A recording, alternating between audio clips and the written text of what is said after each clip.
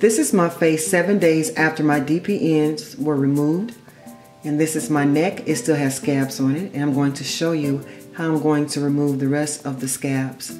I use an Apricot Scrub to gently remove the scabs. And then I'll take some Eucerin and put it all over my scabs, and it makes it softer. First, I'll dab my face with some water. So when I put the scrub on, it would be much easier to maneuver. Then I take it and bring it all the way down on my neck. I make sure I have my face nicely coated.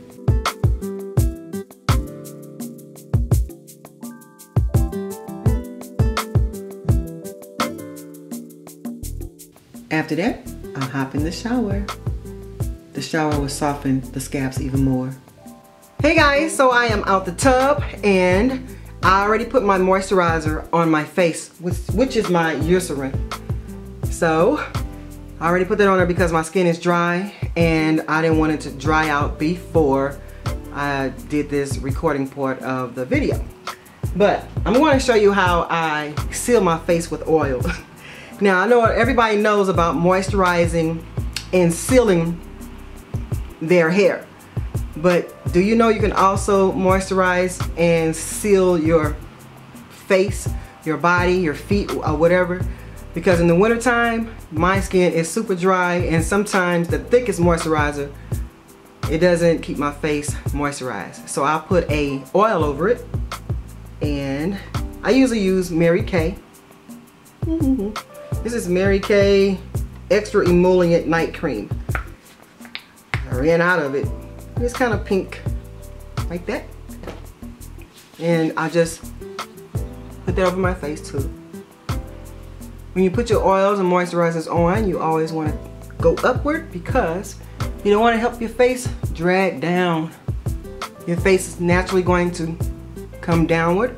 It's going to sink in because you're getting older, you lose volume in your cheeks, and you don't want to help it do that. So there you go. Now, I'm going to show you how my neck looks since I exfoliated, and I'm going to show you how my face looks too. So most of the scabs are gone off my face, but some are still left on my neck. So let's get a close-up shot of my face. This is how it looks after 7 days. You remember I had all those scabs on my cheeks, on my forehead.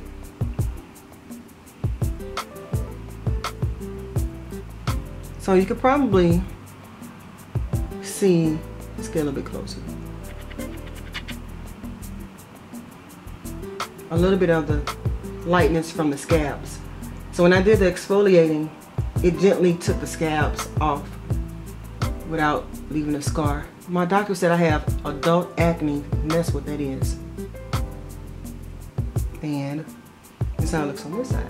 Okay, so here's my neck, and it still has scabs on it. Now when I started moisturizing and exfoliating my face, I didn't do my neck. I don't know, for some reason I always do my face first and then I work down to my neck. No particular reason, that's just how I do it. So you still see the scabs, a few of them on my neck. So I'm going to put some moisturizer on my neck so it can start softening up the scabs. So when I exfoliate my neck the next time, some of these scabs may be either already gone because they have gotten soft and they just fell off on their own, or when I do the exfoliating, it'll come off way easier. So I may do this, I just do it when I feel like it or I feel like it's necessary. There is no certain rhythm or schedule I go on. I just do it whenever I feel like whenever I just feel like it. Eventually they'll come off. And they look like little black pepper flakes on your towels and all over your clothes and stuff.